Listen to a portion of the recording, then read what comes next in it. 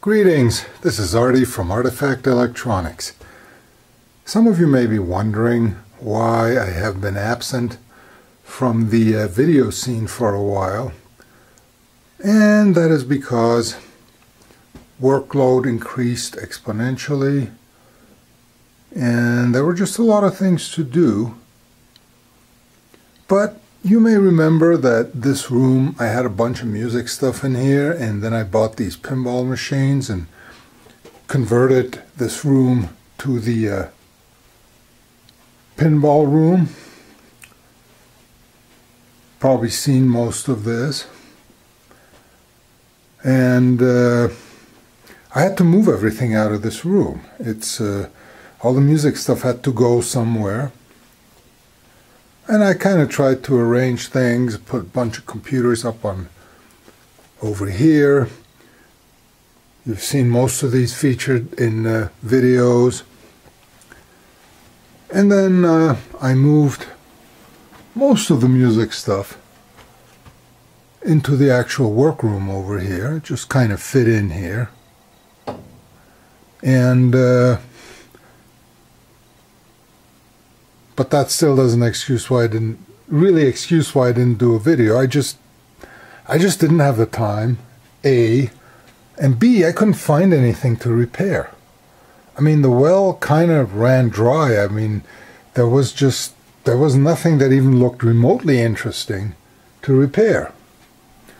And then last week this happened.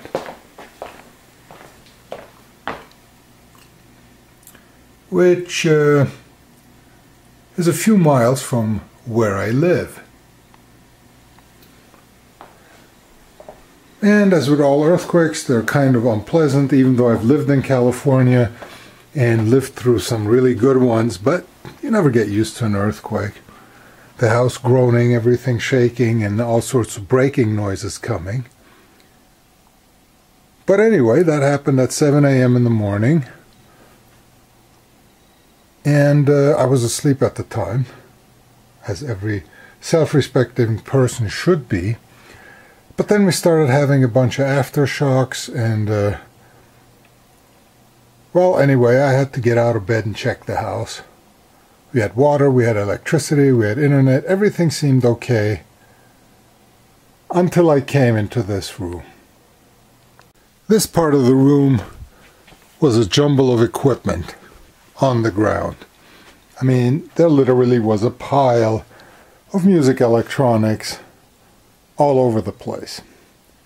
So what happened here is the rack in the middle you're looking at. It's sitting on the rack case that's on wheels, and then has this case, the studio case for synthesizers. It's not super stable because I added wheels to it.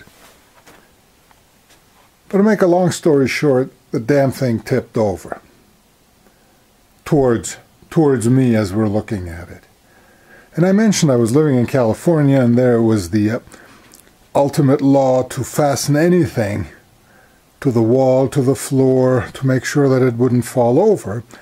And I've been pretty good about following that since I've moved to Utah. But these got moved recently, and yep, I never got to the part where I secured any of this stuff.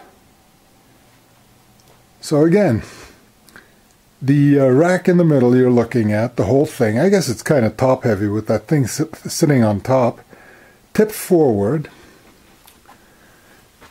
crashed against the keyboard stand, took down the keyboard stand, and of course everything that was on it. And fortunately or unfortunately, I didn't get to film what that looked like, but it was one of those situations where you come in, you look at the situation, you close the door, and you go away. You just don't want to deal with it. But anyway, about a few hours later, I did start to deal with it, assessing the damage, and just picking things up from the floor and trying to put things back and just trying to find out how much of my equipment got destroyed here. So let's have a look and see what the universe did to me on that day. So yeah, that whole middle rack came down. But surprisingly, not a whole lot happened to it. Buttons are still on. I've pretty much tested everything, plugged it in. Everything seems to work. The only guy who was really unlucky is the Doepfer MS404. And what happened was he had the bad luck of falling against something. We have three of the pots, the shafts sheared off, and a bunch of the knobs, as you can see, are not in very good shape. I do have a pile of parts for those. But other than that, on this side, everything seemed okay and seemed to be working. If you look closely, let me get this into the light. Do you see those indentations in the organ bench? That's where the Doepfer hit. Full force. That's what broke off the pot shafts and everything before taking down this entire keyboard stand over here. The keyboard controller down there looked okay. There were some scratches on it and stuff, but there was a lot of loose stuff in there when I picked it up, and two PCBs had basically been sheared off from their supports, and a bunch of pots were broken. These two, because essentially the PCB was mounted to them and it just broke the pot connectors off. I fixed that already. It was mostly a mechanical repair and it wasn't that interesting, and it came back to life. The most obvious one was that key got chewed off. There's some key damage over here. I don't know if it shows up, but you know, there's black marks and wear marks all over this thing. And that guy pretty much escaped unscathed. Nothing happened to him. So the keys aren't a big deal. Again, I've tested these guys and they work. But they have a bunch more scratches on them. Some of these buttons kind of got hurt, so they hit something. They're just scratched up though, no big deal. So really the worst hit victim is the MS404. And what we're going to do today is, I mean, it's difficult to test it because the shafts are broken off, and what I want to do is see if there is an artifact way of repairing this, and the artifact way being, let's see how much in-place repairs can we do without having to go out and buy parts. I mean, I bought this thing several years ago from Japan of all places. It wasn't working, but I got it back to working. And at the time I looked inside, and the pots are kind of weird. So I'm not really looking forward to finding replacements for those, but I figured let's open her up, have a look inside, and see what we can do. Ready to be operated on. And here's the pile of parts that I picked up from the floor. 3 mangled buttons and 3 shafts. So let's open this thing up and see. I don't exactly remember why I said these parts were weird, but we'll find out in a second.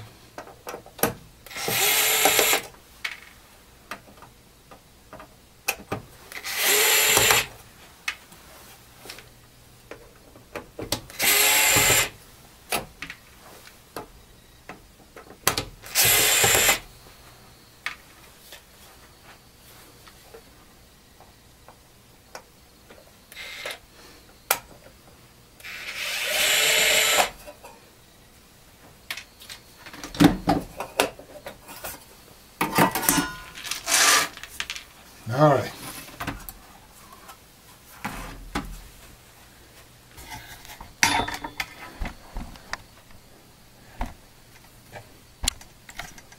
So, alright, so the weirdness on the pots is not the pots themselves so much as the mounting, the extra reinforced mounting they have on the sides. They have these wings over here that point forward and that get soldered into the PCB, and that's probably why these are still in there and didn't get ripped out, because of the solid mounting. Normally these pots, I've looked in other Doepfer instruments and the pots look the same, except this little support bracket here points backwards, so that you can see these supporting arms come back and be soldered into the PCB behind the actual pot. But I guess because space was at such a premium in this thing, they got these special pots that had the mounting brackets pointing to the front, and that's why I called them weird. And I haven't looked very much in depth yet, but these are going to be a little bit difficult to find. So here's what I'm going to try to do. Let's see if any of you guessed what I'm going to try to do. And yes, I'm going to try to take the shafts and glue them back on. Super glue them back on. The pots turn. I mean, these guys turn pretty easily, so there's not going to be a lot of rotational torque on any of this. I think the biggest stress to them is when, not when you're putting on the knob, but when you're trying to pull it off. Because it's going to try to pull the whole shaft off, and whatever glue joint you have may fail at that point. But maybe I'll just super glue the knobs to the shaft so nobody can ever pull them out, if that works, of course. But let's gain access. I think I'm going to take the front plate off of this and then see if we can just Artifact Electronics repair these. If at least we get to a point where we have the pot shafts all available, plug it in, and can test every function of this thing. Pulled all the knobs off. Thankfully they're not the set screw types, but rather they have spline shafts, so they all came off. And then what we need to do is get rid of the front plate.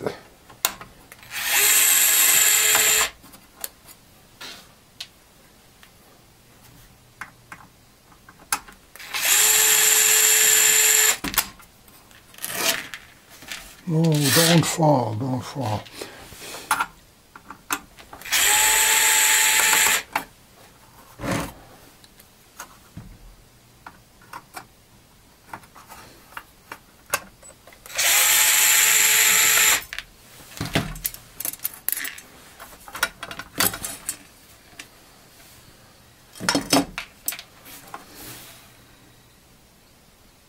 So there you have it.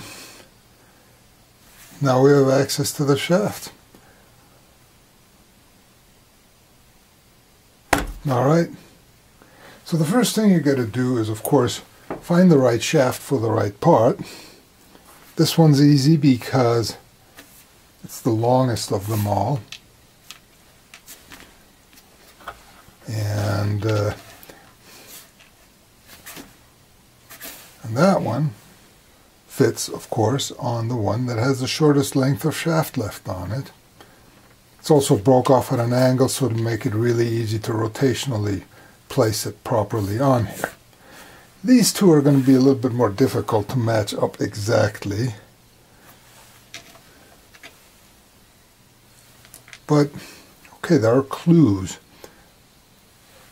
There are holes in the middle, but this one has kind of a larger diameter hole than these two, and we can clearly see that this one, broken off shaft, has the same kind of larger diameter hole in it. So this one goes here, and I just got to figure out how to rotate it so it fits back exactly how it was when it broke off, and yeah, that kind of like wire memory, it tells me that. So of course the remaining guy is this guy, and he fits on here.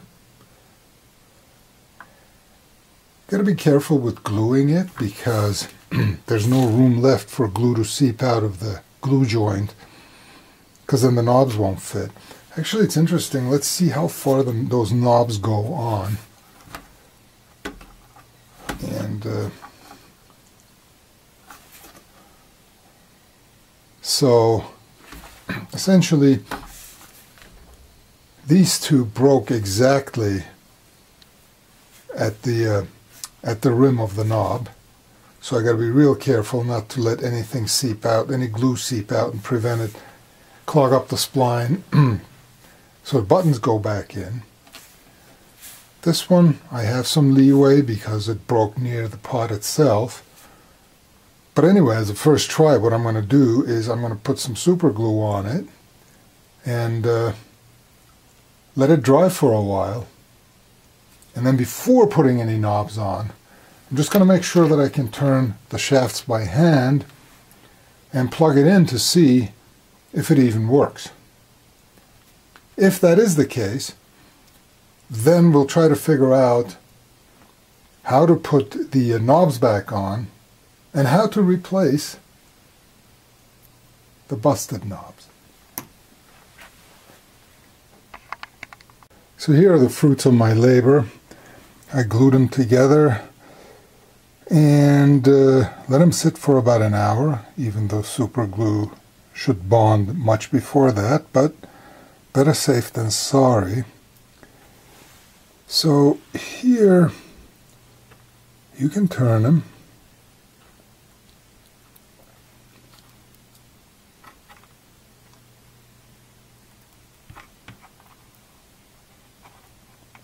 So we seem to have a pretty good bond.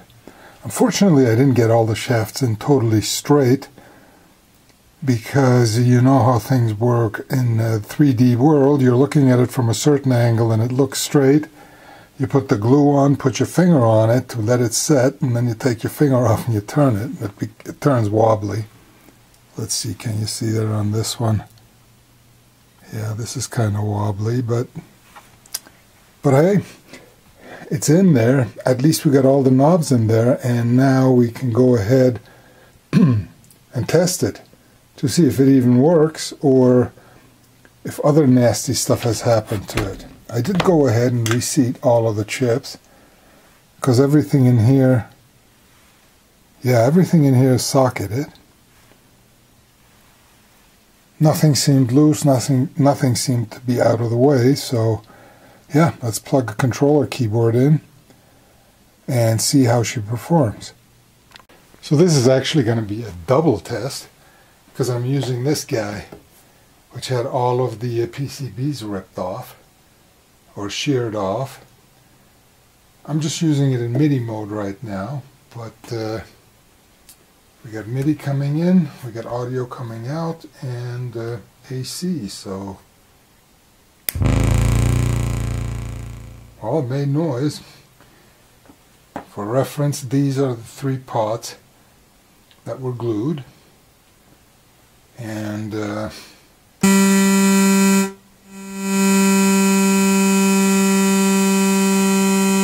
see.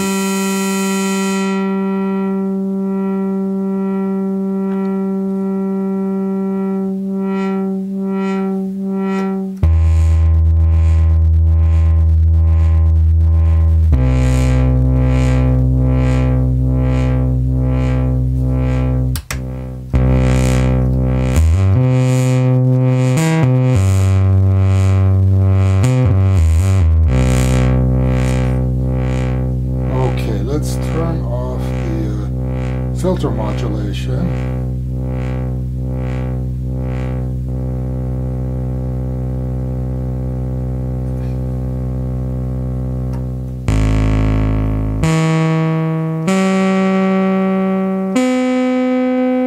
Doesn't sound right, does it?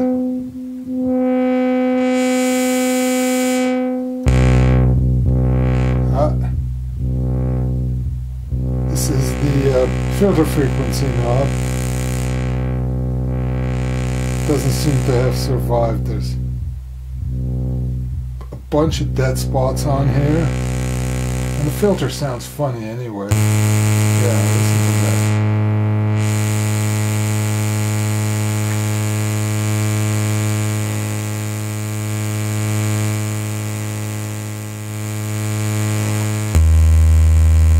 Something here didn't quite make it.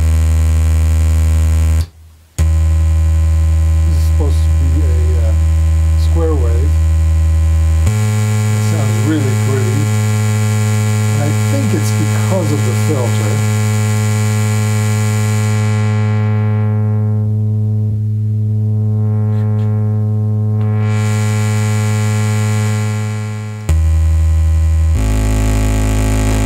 But generally it seems to work. I need to adjust and or fix the filter and probably replace this pot because the response is pretty non-continuous on it.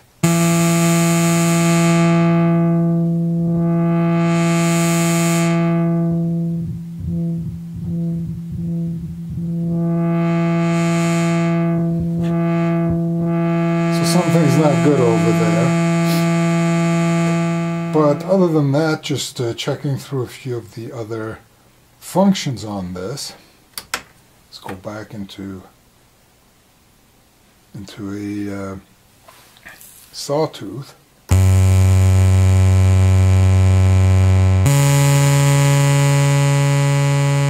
And let's modulate the frequency.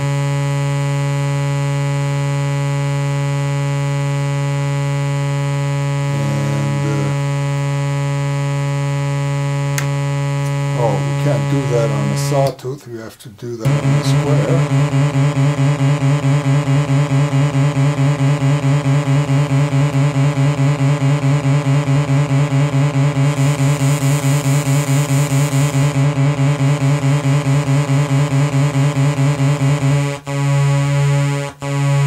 So it's modulating the pulse width of the square wave over here.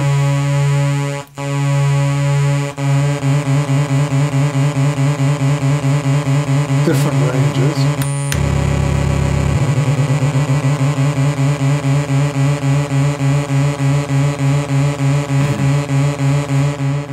VCO can be set to generate noise.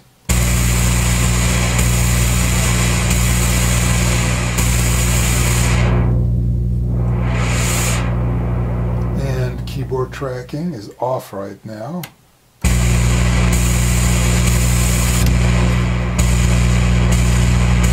Doesn't seem to do a whole lot, but wait, if we turn up the envelope,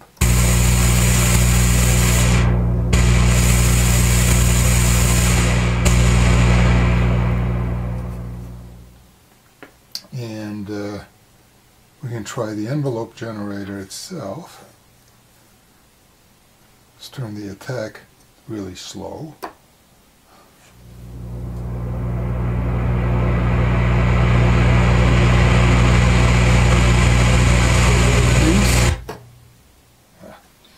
Too late.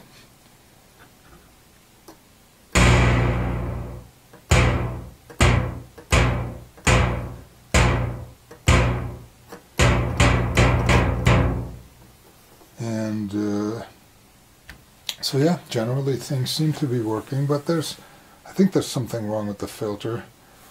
It's not just the pot. The pot may have some dead spots, but it should work okay.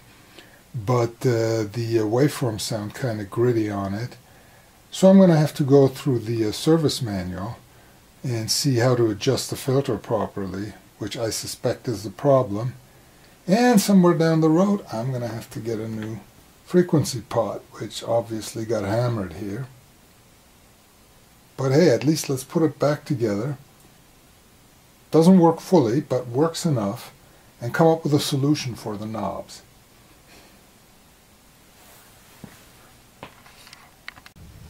So here we are with the whole thing put back together again. I had to cut the skirts off some of the broken knobs. Every knob works. The shafts still work. They are these 3 pots, which I've marked.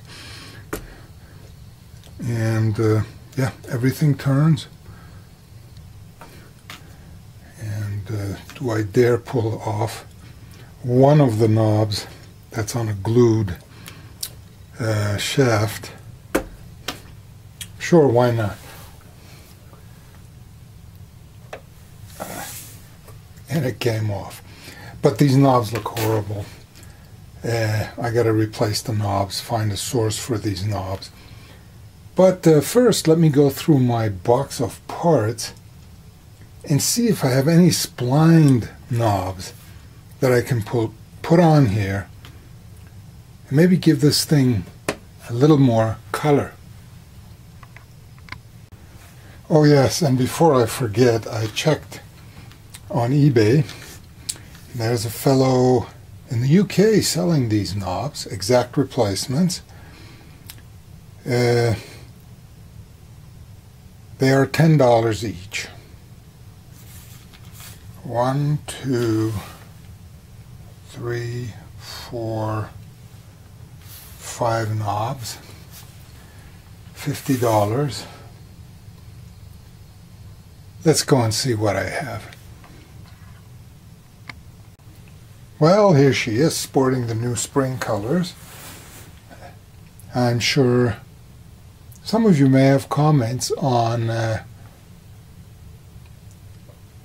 what or how good this looks. I know purists will definitely insist on these knobs, but as I was taking off the knobs, there's actually a total of 6 bad knobs, $60. Maybe if the stock market recovers, I'll consider buying them.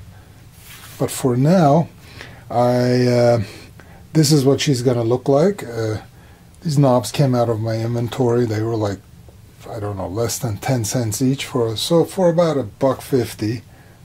It's got new buttons on it. Still needs to have the VCF frequency checked, and that pot probably needs to be replaced. But that'll happen. I'm not going to get into fixing the filter, because generally my audience hasn't shown a whole lot of interest in repairs and electrical repairs on this, but this was a special occasion. And as I said before, since my lack of finding new equipment to repair has decreased the frequency of my videos, I thought I'd use the earthquake as an excuse to make another video. It is a repair after all, and I hope you enjoyed it. Thanks for watching. Subscribe and click on notifications. Leave me a comment what you think about the whole thing and what you think about the color scheme. I actually like it.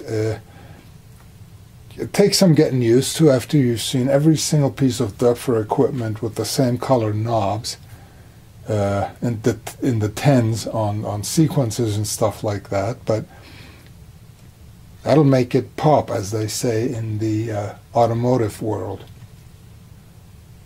A thumbs up would also be appreciated, and we'll see you real soon. Stay healthy.